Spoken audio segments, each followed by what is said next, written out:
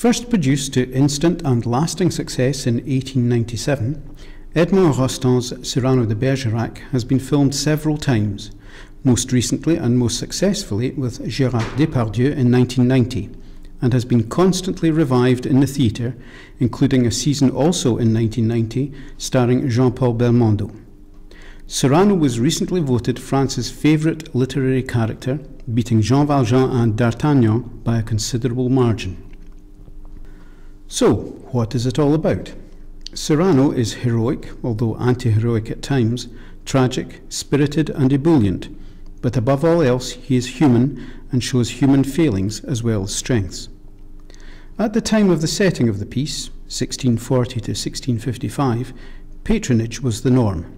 Writers, actors or musicians all required a patron to ensure success. There was no system of national grants, benefit or welfare.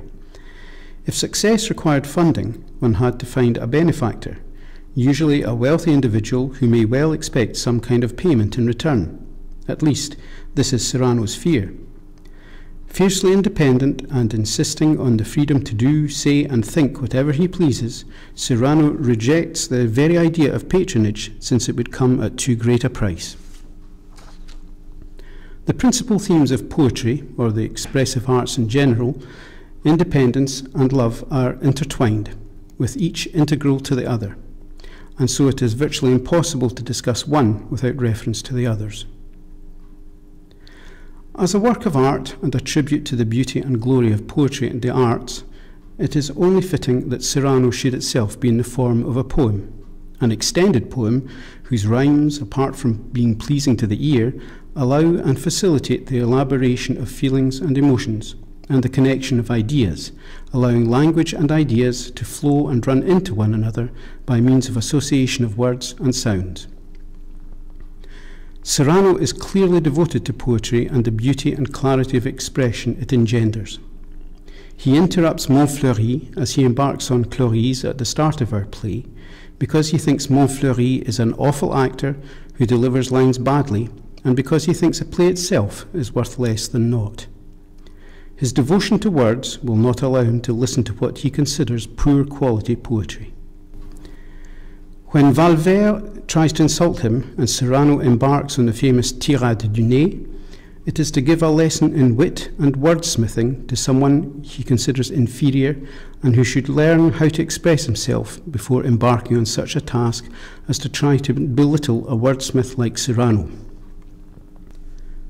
Later on, when de Guiche offers him patronage and the opportunity to have his work corrected by none other than Cardinal Richelieu, Cyrano refuses point blank, not only because of the implied loss of independence, but because of his pride and belief in his own work.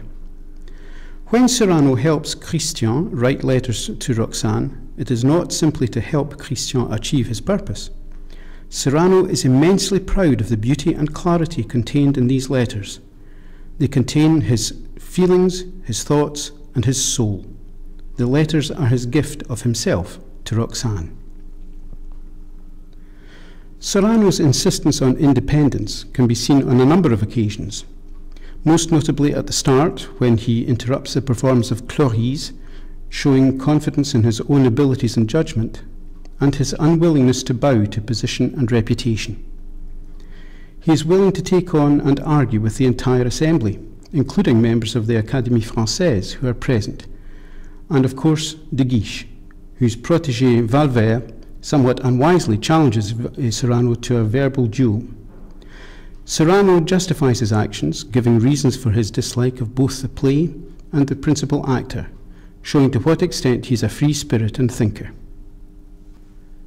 Later on, when de Guiche offers Cyrano his own patronage, Cyrano launches into a speech listing his reasons why he would never accept such an offer, listing the advantages of moral freedom and the freedom to express himself as and when he pleases. Cyrano displays great strength of spirit and independence in terms of courage, skill with the sword, and in his literary work. However, love and a total lack of confidence in his physical appeal to women leave him open to self-doubt, and he finds himself embroiled in a scheme to win the attentions of his beloved Roxane for the attractive but dim-witted Christian. therefore losing a great deal of his independence, which he is willing to lose if it leads to Roxane's happiness. Love is seen in several shapes and forms in the play. Valvert is interested in Roxane because he sees her as a means of social advancement, being both beautiful and considered witty and charming.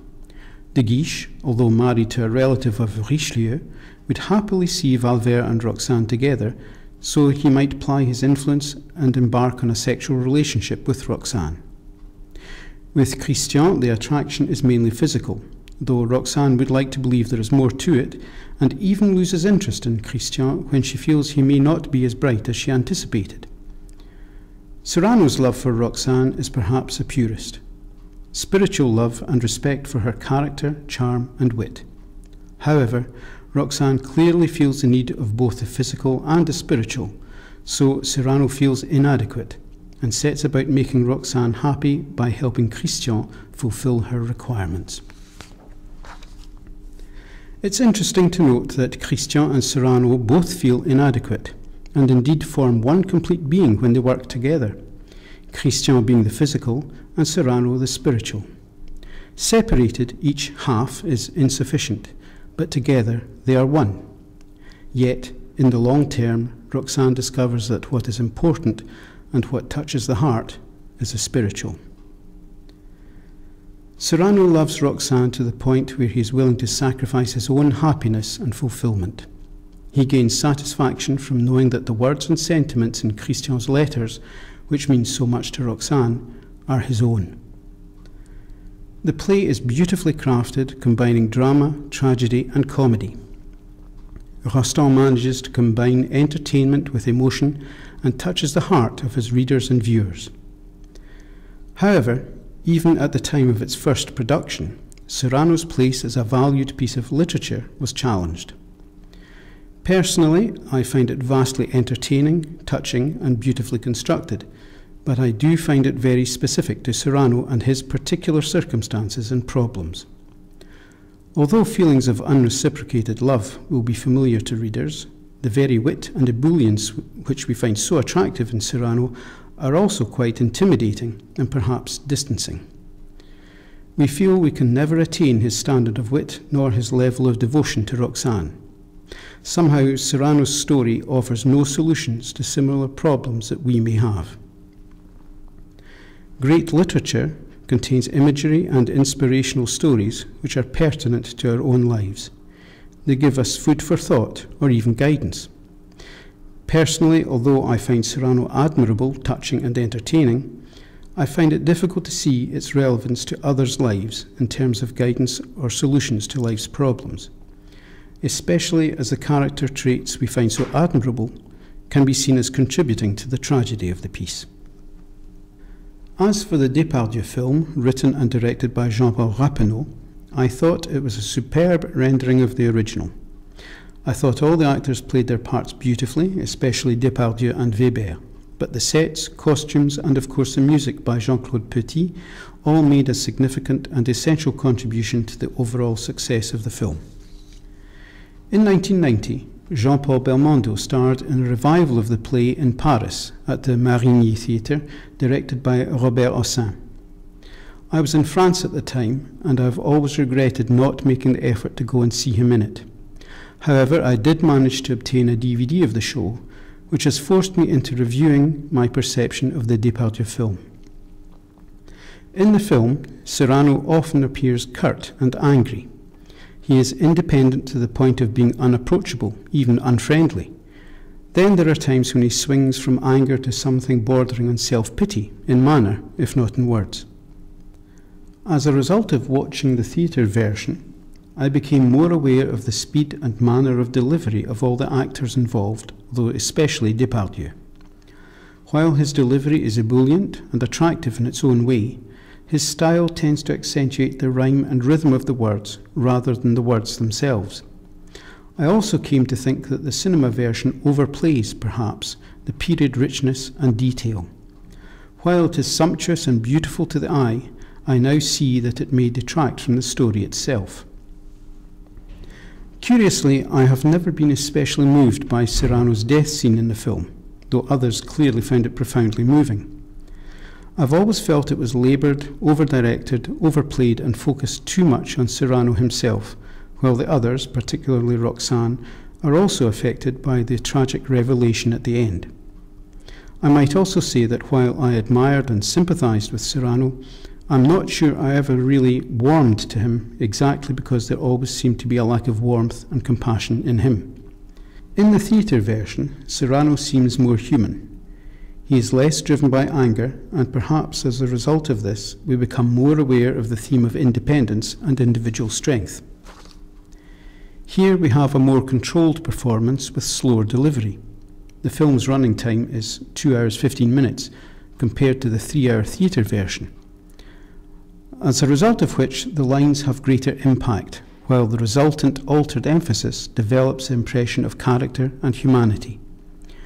These elements are aided by the simpler theatrical presentation, adding intensity to scenes which are perhaps ill-served by the flamboyance of the film. Opposite Belmondo, in the role of the lovely and intelligent Roxane, we have Béatrice Agenin, whose confidence and experience add much to the part and make her character more thoughtful and attractive than the younger and at times flighty Roxane of the film. I have to say I feel a sense of guilt and disloyalty as I thoroughly enjoyed the film and it has so much to commend it. In the end, however, I wonder if its weaknesses are due simply to the fact that Cyrano belongs to the theatre and the medium of cinema brings with it certain demands which do not serve Rostand's tale as well as the medium of the theatre. Perhaps because it's such a wordy piece, Cyrano is seen in the film as almost constantly on the move, except when talking of his feelings or talking to Roxane. While this emphasises his energy and dynamism, it also has the effect of accentuating apparent anger and tetchiness, while diminishing calm and reason. Of course, this works well when we first meet Cyrano and he virtually bursts onto the screen, but it can become a little wearing as it persists throughout the film. My thanks for taking the time to watch this video presentation. I hope you find it of some value.